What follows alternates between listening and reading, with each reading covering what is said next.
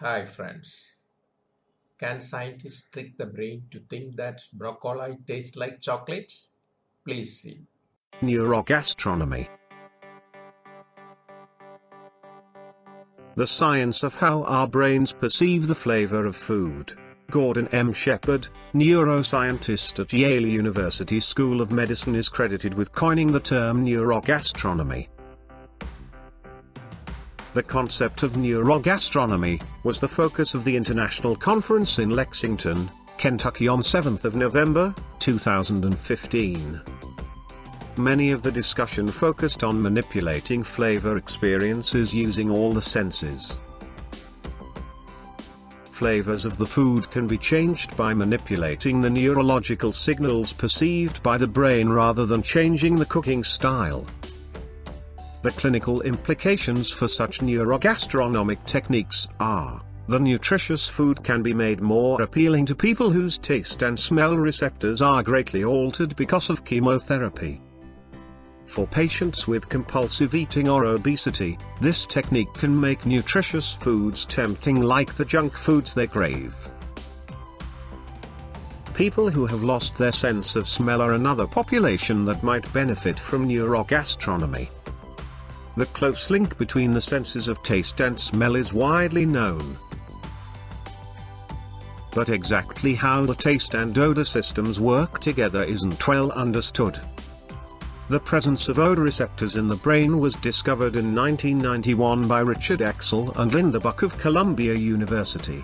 They won the Nobel Prize for Physiology or Medicine in 2004 for that.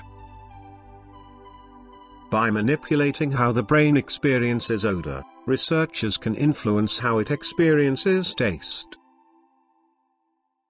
The research is still in its early days, and scientists are not sure enough to determine which odors to manipulate to change flavors reliably.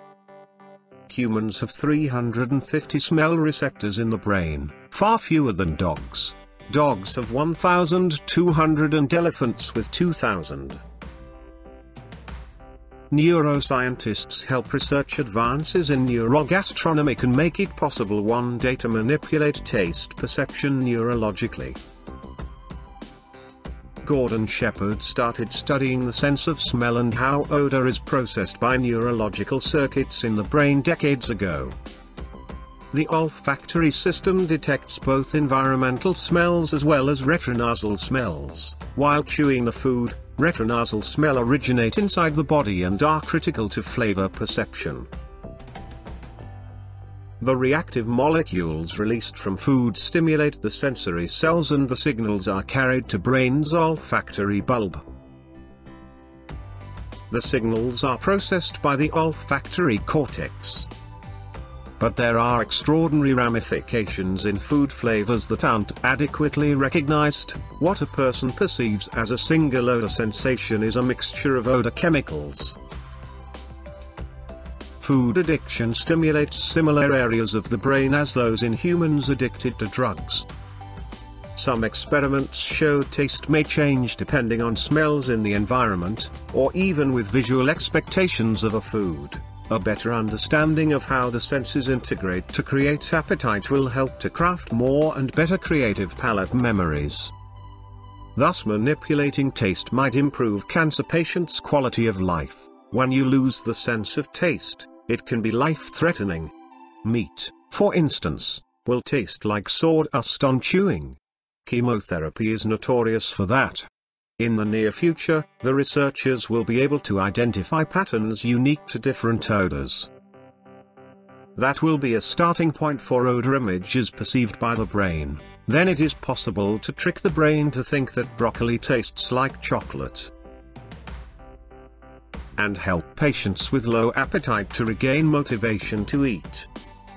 Hoping for that day, science changed the way food tastes by manipulating neurological signals inside a subjective TMS body, rather than changing external characteristics such as cooking style, feeding environment or the food itself. Thank you.